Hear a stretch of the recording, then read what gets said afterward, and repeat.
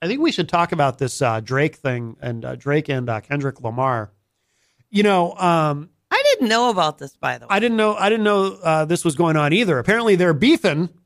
We used to hear that word a lot on the show back when, back in the day. Back in the day, we were talking about. Plus, it's a fun word to say, beefing. I like to say it with a deep voice, beefing. They've got beef. That was deep. But somewhat. I think it would go a little lower. Now, what it reminded me of, though, longtime listeners might recall, and this goes back several years now. Do you remember? Longtime listeners might recall, or if you've been following me on social media for many years, that I once had a beef with MC Hammer, of course. Yes, the MC Hammer. For several months, I lived in constant fear that MC Hammer was going to come to New Hampshire and murder me. It was very frightening. He called the show one day. He was very threatening, and of course, we could see the location on the ID too. Yeah. So, that's right. They were coming to get you. That's right. It was, where does he live? Trying to remember now. Oakland, California. Yeah, and it started showing up quite a bit on your top locales for listening. That actually is true. That actually is true on my web analytics. Which was I was getting web traffic out of Oakland, California. That part's not a bit. Anyway, I wonder if they remember you. I don't know. I worry about that. Maybe dust that up. Maybe they've been letting me. I mean, it's been a number of years now. Maybe they've just been letting me get. Now we know MC will remember you for certain because he was really upset with you. Who? MC Hammer? Yeah. Oh. He was very upset with you, but his peeps. Mm-hmm. Yeah. Might have new peeps now. They might not pick up on it. That's what I worry about. So you might slide under the radar this time. And of course, there's my alter ego, M. Sizzle, and even the People's Mayor got involved in all that. Don't bring him back out. No, I'm not going to. I think M. Sizzle's retired. Some of his... He had too much ego. Yeah, yes. M. Sizzle thought he was the greatest rapper alive. All that in a bag of chips. Mm-hmm. So, but I was reminded of that. And of course, if you're interested in the saga that I had with MC Hammer, if you go on YouTube, actually, if you go to my YouTube channel, IPM Nation, you can find all of that. Just do a search. Just search MC Hammer, Matt Connarton. It'll all come up, and just it will. Wait till you see, and you'll understand why I was spending my days living in fear and quivering with the anticipation and dread of what I thought was going to be my impending doom at the hands of MC Hammer. Anyway, so apparently, but the other thing that struck me about this Drake and Kendrick Lamar beef. I feel that this whole concept of beefs in hip hop has changed over the years because I seem to recall, and those of you who are old enough to remember, of course, back in the 90s, we lost a couple of big, we had the whole East Coast, West Coast thing, and we lost Biggie and we lost Tupac and Hails of Gunfire. But when you're talking about like Kendrick Lamar and Drake, there's not going to be any violence here. So. I would be very shocked. These don't seem like violent. Maybe not now. They're not violent people. But what I was interested. I mean, Drake is Canadian. I don't think they even like. This all started. Do you know how long ago this started? No, I was shocked about this. You know more about this than me. I didn't even know about this until you brought it to my attention. Well, it's really high. I mean, it's like trending #1 on Billboard. Everybody's talking about this. No. This started back in 2012, and you know what it started with? DMX. Oh, DMX. I was very upset at his passing a couple of years ago. Yep. I guess he went after Drake's character and his fashion sense, and boy, they really went at it. This has been going on for 12 years. Hang on, we have a call, and the caller ID is not showing me who this is. Oh boy, this could be MC Hammer. I could be in trouble all over again. Started it all up again. Hi, welcome to Matt Connarton Unleashed. Who's this? It's Virtual Dave Ridley. Oh my God, I thought you were MC Hammer calling to kill me. Nope, I was calling to do something worse. I was calling to change the subject. Well, Dave, the format of the show has changed a bit, so go ahead and tell me what the subject is, and I'll tell you if we can get into that or not. Yeah, Bitcoin Pizza Day, May 22nd. Bitcoin Pizza Day. Are all pizzas free? Yeah, you probably have to use Bitcoin to pay for them. No, I thought the Bitcoin people would pay for it. Oh, I don't know. But I do like pizza. Sorry, Dave, go ahead. Yeah, it's going to be a celebration in Keene on May 22nd. I guess the details are at freekeene.com. But we celebrate how well our currency, sort of the libertarian currency, is doing against the government currency, outperforming it by a factor of 60,000 to 1. Well, what I am most concerned with in an instance like this is, of course, pizza. How much of that is influenced by the people paying ransoms with Bitcoin? Oh, I don't know. We can't get we can't get into that in any detail, Dave. Like I said, is there a Bitcoin song? The format. The format has changed a bit on this iteration of the program. Although we are going to be there is going to be a podcast version completely separate from WMNH where we can get back into some of these issues, Dave. But anything involving pizza though is always of relevance on any format of any show that I do, because as I like to say, and Jenny knows this, of course, it's my stomach's world. You all just live in it. As long as the pizza has pineapple. The plan will be in the future. What I'll do when I call, I'll just call about pizza, and I'll complain about how the government has affected the price of pizza, and then I will tell you how freedom is a solution. Still the wrong show. As long as I have the freedom to ingest pizza with pineapple. No pineapple. Dave, pineapple or no? I believe, and pineapple and pepperoni. We'll get Dave's opinion because Dave, I think you're a somewhat reasonable man, but no, we love you, Dave. You know that, but we do. But I do need to know, and this will affect how I feel about you as a person. Pineapple or no pineapple? No pineapple. Oh, yeah. What's wrong with you? All right, Dave. Good. With pepperino. I can't say it. Pepperino. Pepperoni. Pepperino. As I often say, Dave, I'm not myself a religious man, but I do believe pineapple on pizza is a sin against God. I firmly believe that. I'd still eat it. Oh, God, really? Why? Because it's pizza. Yeah, spicy and sweet. It tastes so good together. You know what's the worst thing about it to me is you can't even you can pick sometimes if you don't like a topping, right? You can just pick it off and still eat it, and I've done that. But with pineapple, you really can't because you pick it off and it still leaves all this pineapple residue. It's so good. You can still taste it. Melds into the pepperoni and the spicy, sweety numminess. So no pineapple, but you would still eat it. I feel like you're kind of riding the fence there, Dave. But that's all right. But at least you don't you wouldn't ask for it. If you were ordering pizza, you wouldn't ask for pineapple though, correct? No. Okay. But the salient point here is that in roughly 2010 when the first Bitcoin transaction guy bought a pizza and it cost him thousands of Bitcoin. Now you can buy thousands of pizza with a Bitcoin, but over the same time, the federal government's currency has gone down in value.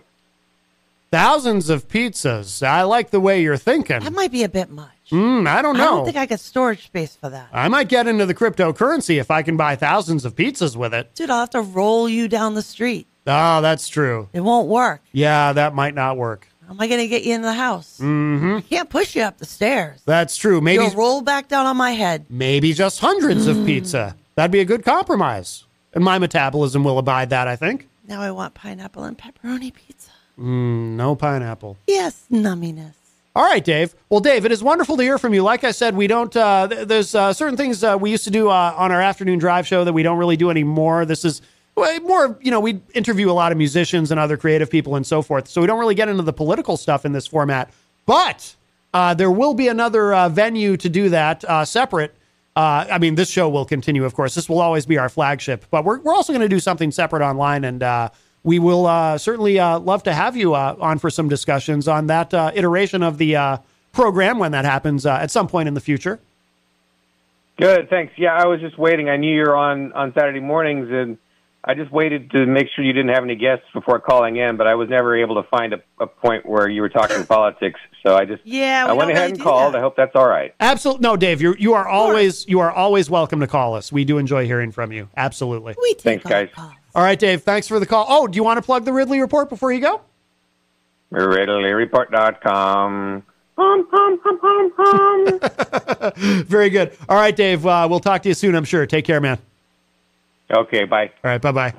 Yeah, I haven't heard from Dave Ridley in a long time. True. I'm excited. Why? Because Jay said that really was a world premiere. Oh, good. Yeah. Excellent. Very happy. I love it. No, love the world premiere. That's a great track. It really is. It's just like 3 minutes of adrenaline. Really good. Really good. Oh, by the way, hello to Miriam Banish, who has joined us in the Facebook live chat, as well as Melanie La Liberté from the great state of Vermont. If you would like to join us, 603-250-6007. The studio line is open, 603-250-6007. But yeah, we were just talking about before Dave's call, yes, you were going to tell us where this started, something to do with DMX, this feud between Drake and Kendrick Lamar.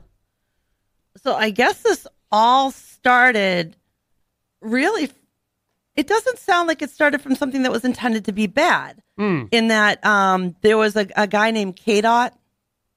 Okay. Who did he fired off respectfully threatening a barrage against the biggest rappers at the time. Mm-hmm. So he pretty much named everybody, J. Cole, Big KRIT, Will, and started to just kind of tag at everybody.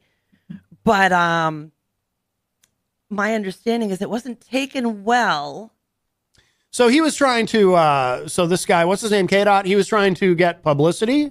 Apparently. I believe the young people call that clout chasing. So they were like name mentioning Slungshot on Lamar's 2013 Control, on which K-Dot fired this off. So he guested on Lamar's, and they fired off all these different names and made comments. And it doesn't sound like it was intended to be anything hard. But apparently that was the start. Drake took offense. He was mentioned, and they've been beefing ever since. But what does that have to do with Kendrick Lamar and DMX? I'm confused. So it was. By the way, I would never do the clout chasing. It was Lamar. Yeah, go ahead. It was Lamar's album and the song Control, where K-Dot guested, I guess. Oh. And then he fired off a barrage and named a bunch of people. So Kendrick Lamar gave K-Dot the venue. Right. They were like, they collabed. They collab. Yes. The young people say that too. This track. Yes. And that started it all, apparently. Uh-huh.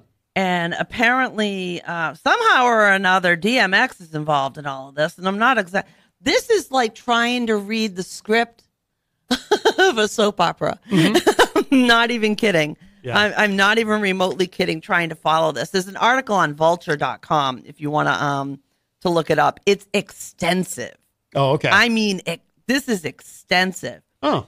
I guess DMX at one point hopped on a radio show that was called The Breakfast Club. Yes. On Power 105.1. Very familiar with it. That's a very successful show, yes.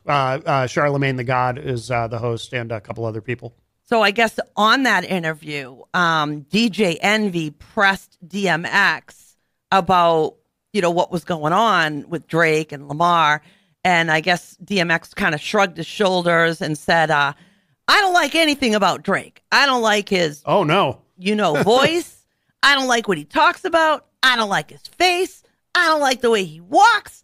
Like nothing. Wow. I don't like his haircut. Let me stop right there. Oh my goodness. Yeah. DMX, he went in. I think they say that too. He went way in. Wow. Yeah. Wow. Mm-hmm. So that wasn't taken too well. You know? Yeah. So then I guess when DMX did another appearance, he went on Woollywood. And he told DJ Woo Kid that his issues with Drake ain't that serious. And then started telling a story about a girl who had gone on tour with him. and then curiously decided against stirring more drama and kind of dropped the subject. So there's a girl involved here. Of course. There's always a girl. Of course. There's always got to be a Yoko in there. So most people, I guess, thought that the interviews were kind of funny or fun. Yeah. And then I guess there were continuing collaborations with Kendrick Lamar and DMX. And I guess Kendrick did something called Poetic Justice. Yeah. And somehow that gets involved in this. I kind of lost with that. Some of this language, I'm trying to skip around here because let's just say that Vulture doesn't cut out any bad words. There are words we just cannot use in this venue.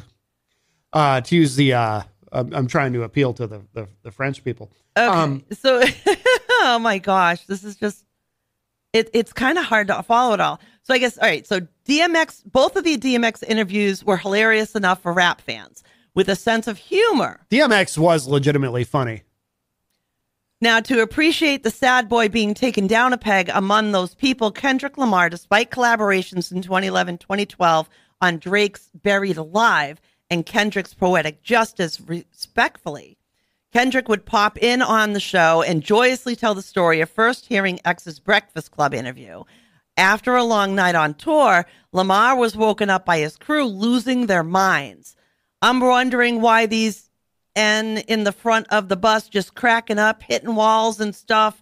He said, swinging his arms. I'm like, dog, what the, you know, talking about they muted the stop laughing. And I just hear X going off on the laptop, just spazzing. Yep, that was it. After the moment, the two would never make music together again. Oh my. Yeah. You know, the thing about it is, and people need to remember, you know, words can hurt. Now they can also heal, but they can hurt. And well, these guys have been tossing words at each other apparently for 12 years. And they're artists, and artists are very sensitive. It just goes, and there's more people. ASAP gets involved in this, and then everybody's writing about everybody else. ASAP, yeah. Yeah. Well, is that how you say it? It says A and then a money sign and then AP. Oh, okay. I might be thinking of somebody else. So that's why I was thinking it was ASAP. I might be thinking of somebody Rocky? else. Yeah. Okay, I know who you're talking about. The thing is, I always wonder, you know, how much of this is, how much of it is people being legitimately mad, and how much of it is people just trying to keep the beef going. Because the thing is, and there are this is not only in hip hop, of course, there are other examples of this too, where sometimes, if there's conflict, it actually helps everybody involved, because it's, you know, it's like when you do a radio show or a podcast and you have some sort of a feud, you know, and I'm thinking of somebody specific whose name we don't mention anymore on the show, but let's just say he's, you know, the guy from New York. Yeah. Sometimes, or I'd like to get something out of my conflict with Tom Gully, but he won't play with me. He really doesn't like you. He despises me. Tom Gully, which is really bizarre. And it's all one way, because I have no problem with him, but he hates me. Very anyway. Bizarre. But the thing is, though, with these kinds of feuds, if you play it right, everyone benefits, because it creates interest, it creates buzz, it gets people talking. It's you know, free publicity. So I always wonder, like, especially like with Drake and Kendrick Lamar, like, these are smart guys. I cannot help but wonder, are either of them genuinely angry with the other, or do they just keep this going because it's actually good for them? Like you said, you know, this is a big story. And really all it is just two guys and some other ancillary players who are upset with each other. But are they really, or are they just playing the game, you know? Yeah, and then they just seem to like to fire things off back and forth to each other in their songs. So there's always that crazy connection going on. But I wonder if this has been going on for 12 years, if they actually really don't like, you know what I mean? Yeah, like, I mean, it's possible. How do you fight with somebody for 12 years and not end up disliking them? You can't fake it for that long, can you? I sure couldn't. I mean, see it. I'm not someone who holds grudges anyway, so it's hard to even imagine like holding on, especially because of something somebody says in a song or something, you know. Like, but then again, I mean, I come at it from the standpoint of I actually, as you know, I enjoy having a few haters. It's fine. I think it's kind of fun. You know what I mean? I think I've always had haters. So, I mean, I don't know if I... you got to lean into it. Melanie in the chat room says, sure, words can hurt, but crowbars hurt more. That's what my grandma used to say. Well, I hope there's no crowbars involved in this beefing. I hope your grandma didn't hit you with the crowbar. Yes, that would be... That sounds bad. Frankly, that would be unacceptable, I would say. I don't think anyone... No violence. You know, I want it to be a peaceful world. I don't think anyone should be hitting anybody with crowbars. To be honest, you know, I don't even like, you know, we're big wrestling fans, but I don't even like when matches with weapons in them. I don't like that very much. I like to see people wrestle. You know what I mean? No, yeah. but this whole thing, I mean, you know, it's helping both of them. I'm sure it's generating interest. The person of this that wrote the Vultures article seems to think that it's like two worlds colliding. Yeah. Has an interesting way of describing them. It says, these guys at the top of the mountain couldn't be on more different paths. Drake, if he came from Dot's world, wouldn't have survived given his slinky backbone. While Drake believes that K-Dot's greatness is illegitimate because of how long he takes between albums. One is Abercrombie and Fitch and boat shoes. The other is white tank tops and Nike Cortez. Neither are really putting it on for real, but it still clashes. Interesting way of wording that. Yes. I like that. Who wrote this? I like well, that. Drake is very, you know, he's Canadian and he's very, I think he was he on Nickelodeon when he was a kid or something? Drake is very safe. Was he? I think so. Something like that. Or whatever the equivalent is in Canada. I don't know. I hope I don't butcher this guy's name. Terracon Love is a New York senior writer, covers culture for Vulture, and that's the writer who, I like that ending. I like that imagery. We've played Kendrick Lamar songs when we were on in afternoons. We would play during Black History Month. There's at least one Kendrick Lamar song we would play. And I've always liked Kendrick Lamar. I haven't listened to any Kendrick Lamar in a long time. Drake, I can only think of one Drake song I actually like. Although the one song that I like it a lot. Nice for What? I've played that on the show. The radio edit, of course. Oh yeah. But that is catchy as hell. It's from like 5 or 6 years ago, but now which one do you think is more negative? I don't perceive either of them as being negative in terms of their messaging or how they present themselves. No. I mean, what do you mean? We're talking about them dissing each other in their songs. Yeah. So that's what I'm saying. Which one seems to go, I don't know, darker or more negative? I don't know because I haven't listened to, I'm just learning about this particular beef. So, which is crazy because apparently, like I said, this has been going on for 12 years. 12 years. 12 years of beef.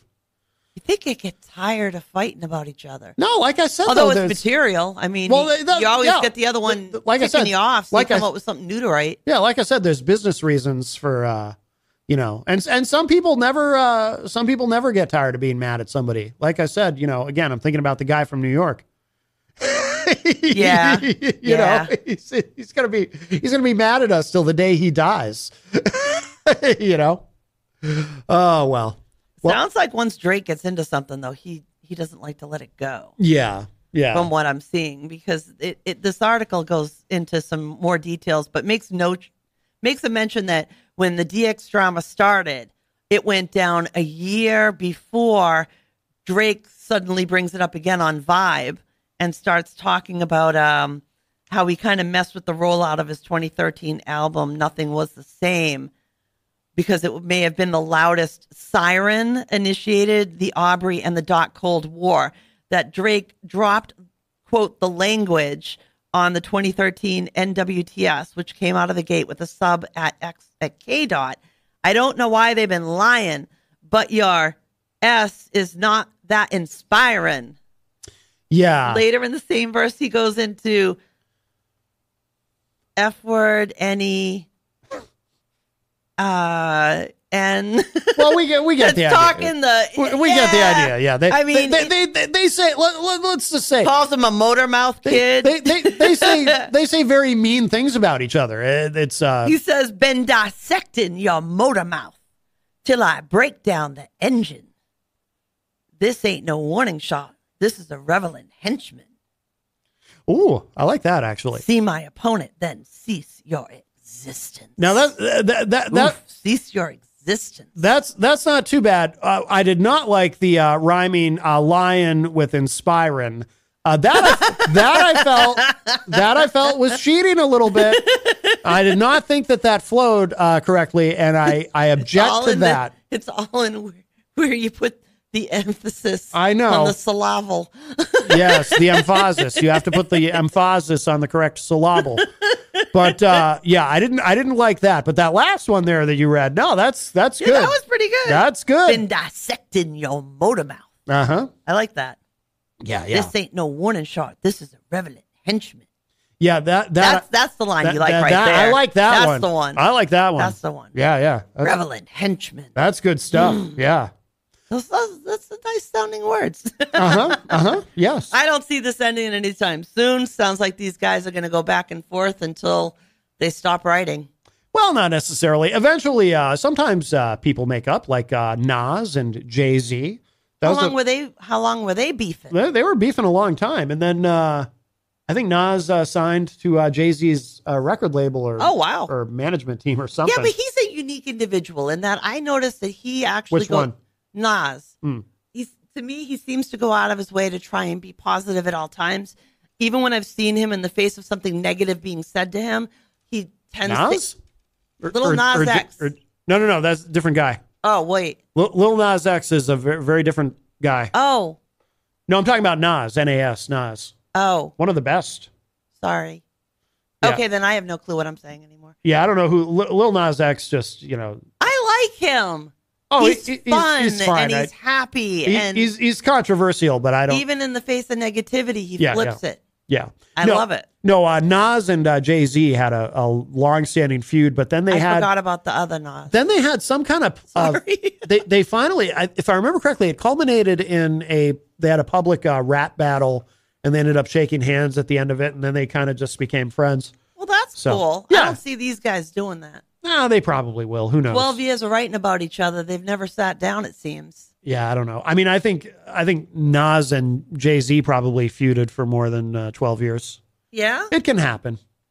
Well, anything's possible. Yes. Anything's possible. But if the answer is what you say and they're just really enjoying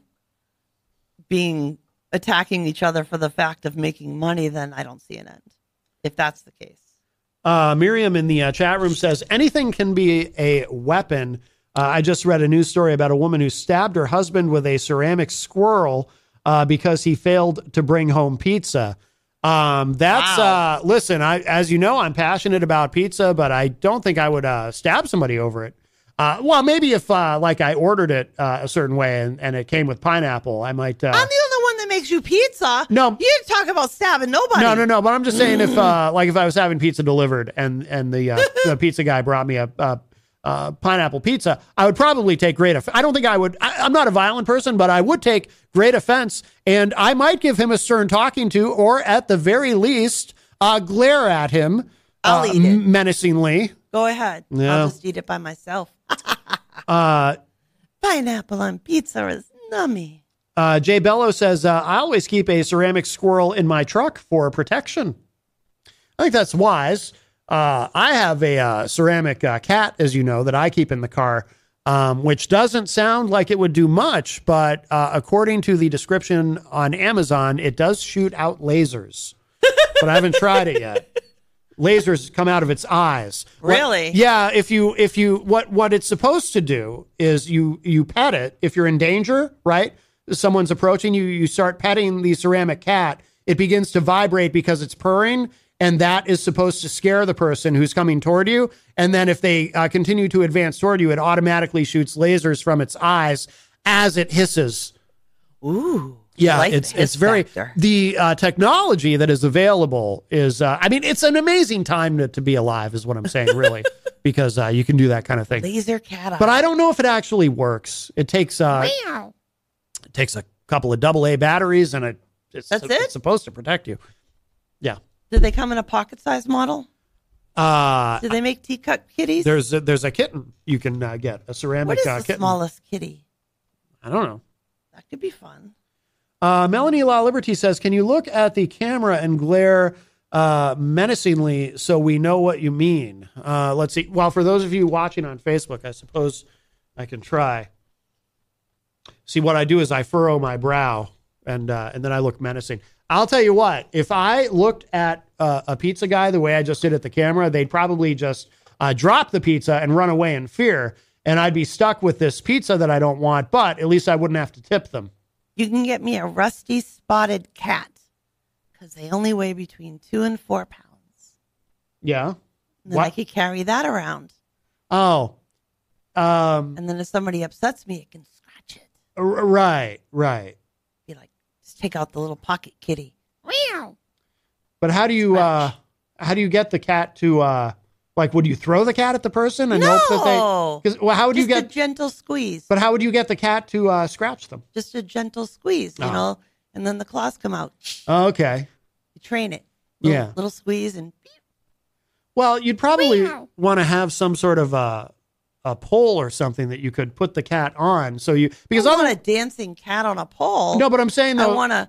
Because then you put the cat at the end of a pole, and then you swipe at the person with the cat on the pole, and as their claws are extended, it will scratch the other person. Because otherwise, it's for close combat. Well, I was going to say, I mean, that person's going to have to be pretty close for you to scratch them with the cat that you're just holding the cat. Well, you have to keep it close. Well, but how's that going to help you? So it's the last resort.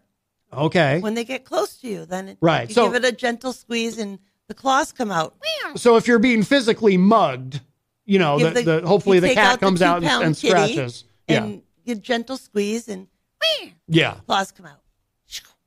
So you would tell the person approaching you, I've got a kitten. I have only to go 2 to pounds. India. Huh? I have to go to India. That's where they have them? Yes. Okay. It's on the Indian subcontinent. Uh-huh. The rusty spotted cats. They're like little guineas. Yeah. 2 pounds. I'd be afraid of having a cat that was really tiny. Why?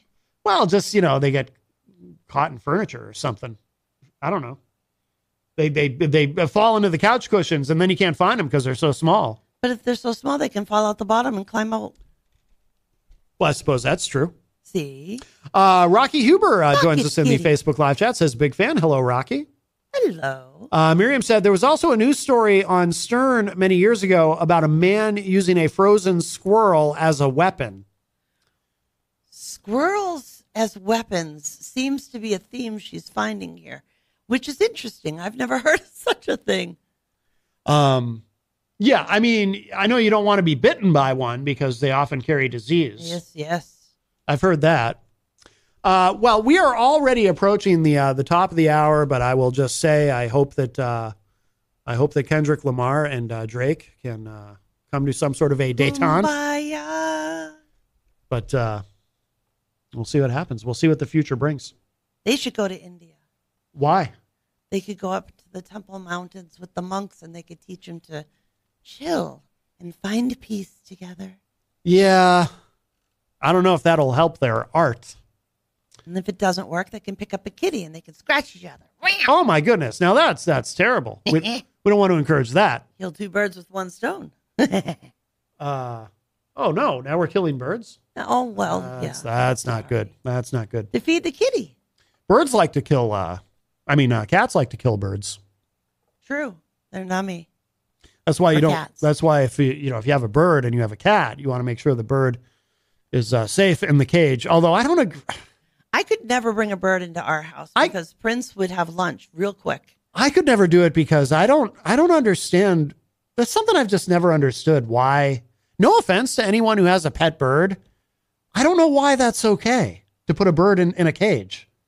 I genuinely don't know. Don't leave them in there all the time. I know, but they got wings for and they're domesticated. To me, it just seems so cruel that they can't fly. Yeah, they put a bird in a cage. They actually cut their wings so they can't fly. Of all the animals on Earth to put in a cage, a bird. Doesn't that seem wrong? Yeah. I don't get it. I don't know why people think it's okay to do that. I've never understood. You can't let them out to let them fly because a lot of times they clip their wings so they can't. I know. It is actually pretty sad. That's awful. I don't get it. Again, no offense to anyone. No offense to anyone who has birds, but why is that okay? I don't know. Anyway, all right.